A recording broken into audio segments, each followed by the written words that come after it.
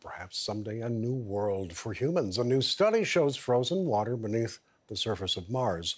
Images captured by the Mars orbiter helped identify 8 locations of glacial erosion.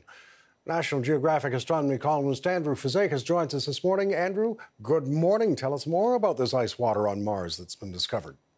Right. So there's a lot of buzz amongst the scientific community for two reasons with this new announcement of this structural, very buried ice, where we can see like ring-like structures, layers upon layers exposed onto the surface of Mars.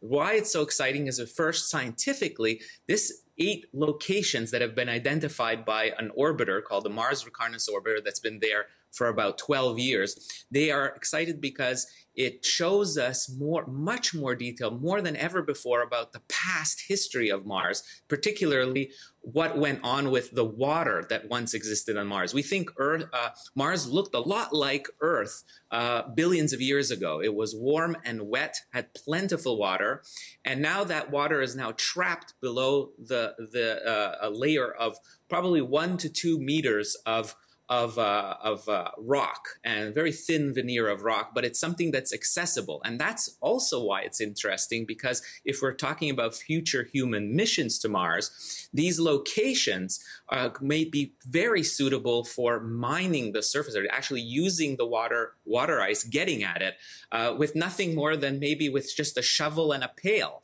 That's what a Martian astronaut may need simply to get access to fresh water ice on Mars. So that makes it doubly exciting.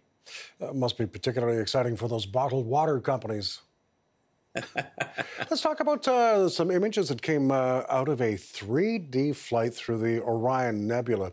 NASA astronomers, Andrew, have these visual effects, and they've combined it into some video that we're showing our viewers right now. This is pretty spectacular. What can you tell us about it? About the video, that is. Yeah, this is unprecedented. What you are looking at is, for the first time, we're able to fly through virtually a stellar nursery, basically a star factory that's located 1,400 light years away. It's 24 light years across, this gas cloud, and it's filled with baby stars, these little blobs that you see scattered throughout these wispy clouds.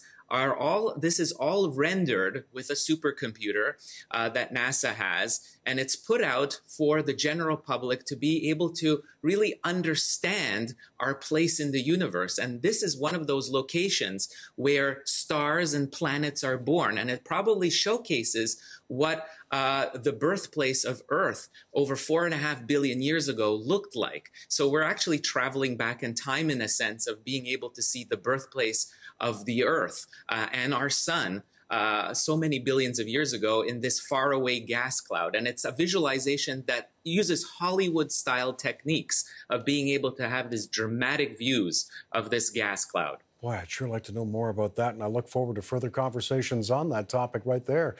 National Geographic Astronomy columnist Andrew Fazekas, thanks for this in the meantime. Clear skies.